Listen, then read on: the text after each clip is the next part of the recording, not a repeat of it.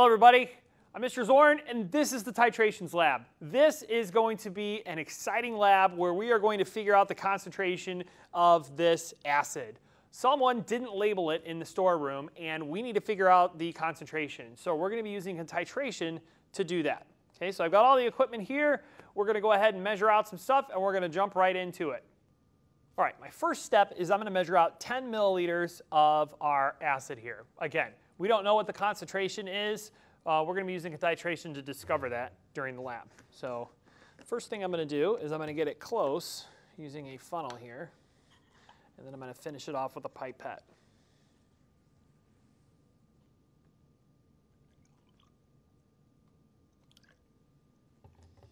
All right.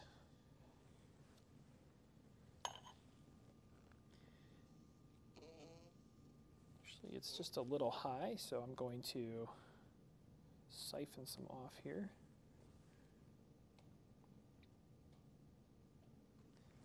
$10 milliliters exactly. That is awesome chemistry right there. All right, let's move on. Next, I'm going to go ahead and take this and I'm going to put it into our Erlenmeyer flask. So this is the acid going in here.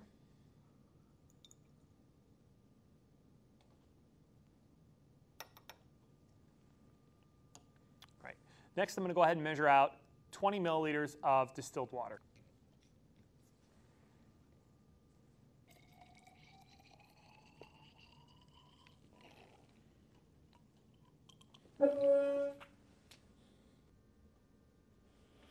Mils of distilled water, and that's also going to go into my Erlenmeyer flask here.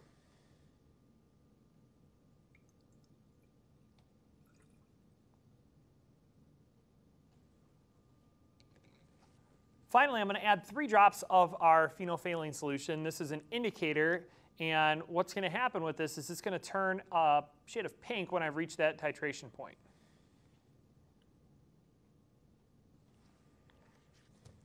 All right, we are ready to fill up our burette next, and then we're going to do our titration. All right. So I've got my burette here. Before I start to fill it, I want to just briefly talk about the way that this is marked off. So you might think that you'd find the 0 mark down at the bottom here. Well, you would be wrong. The 0 mark is actually up at the top here. So I'm going to fill my burette, and I'm going to get it right to that 0 mark. And then as I move down the burette, you'll notice the numbers increase. And that's telling me how much of this base has been added to our solution here. So it starts at 0 and it moves all the way down the burette here. All right? So let's go ahead and fill this.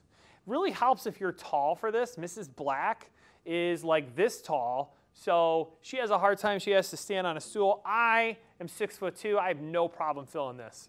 So I'm just going to do this. Don't even have to go up on my tippy toes. And I'm just going to go ahead and make sure this is closed first. And then I'm going to fill this.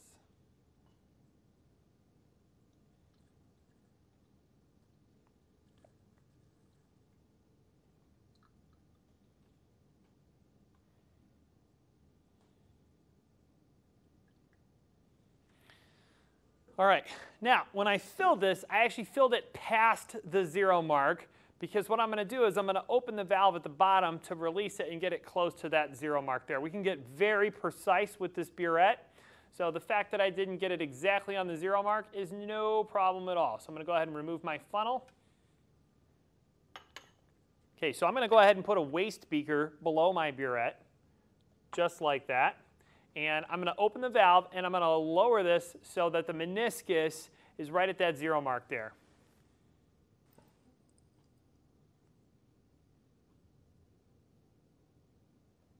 And perfect. So I am ready to go here. So now I'm going to swap out my waste beaker with my flask containing the acid, the distilled water, and our phenolphthalein solution, and I'm going to begin the titration. All right, we're ready to titrate. This is going to be our first trial.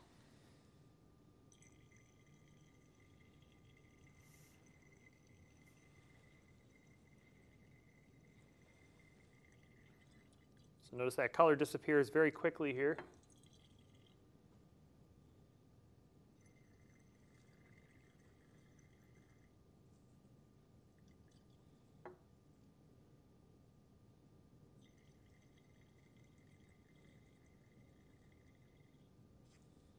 Okay, so notice our color's starting to stick around a little bit longer, so I'm going to go very slow here. And I want my color change to be to the drop where my titration is starting to, where the color will change and will stick around for a while. So I can slow this down, the burette, down to a drop at a time. Be very careful here.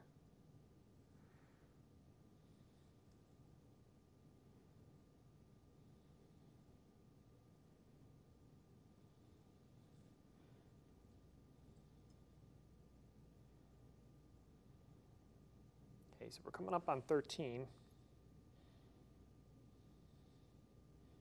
Notice I'm swirling this after each drop. Again, I want to find the exact point where the color change happens and it stays pink.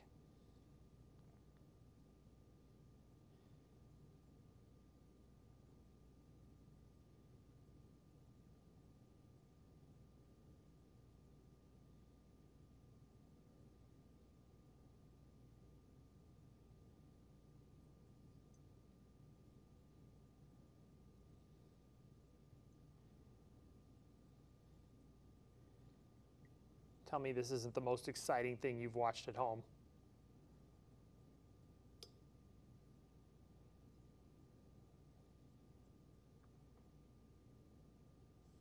Ooh, where are we at? Ooh, so close. I think it's going to be one more drop here. Ah, look at that.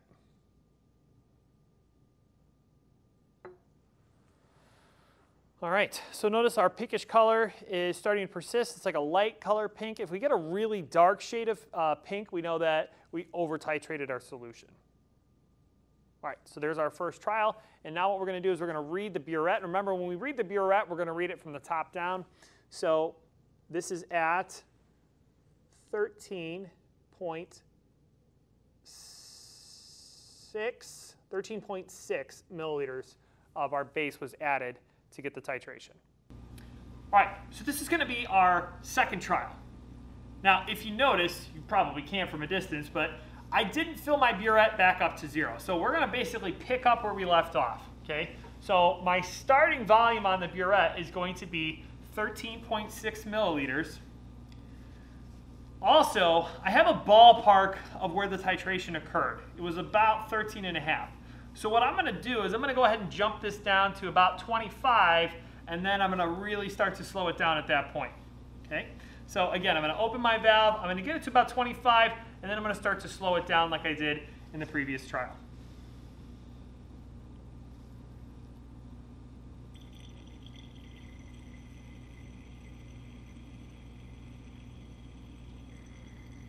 Okay, so that's 20 right there. 24, and there's 25. Okay, so now I'm going to slow down the process. All right.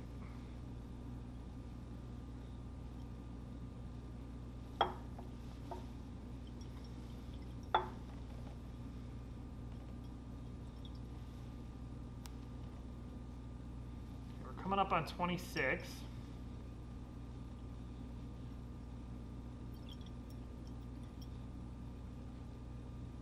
Okay, so I'm going to try to slow this down just a little bit more.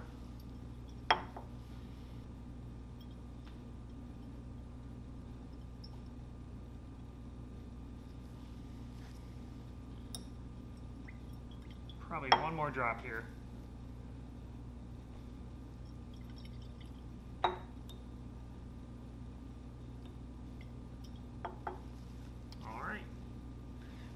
I'm going to take my reading here. I'm at 27.3.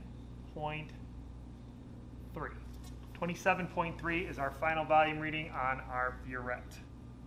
All right, so now you should have all the information you need to go ahead and calculate the concentration of our acid.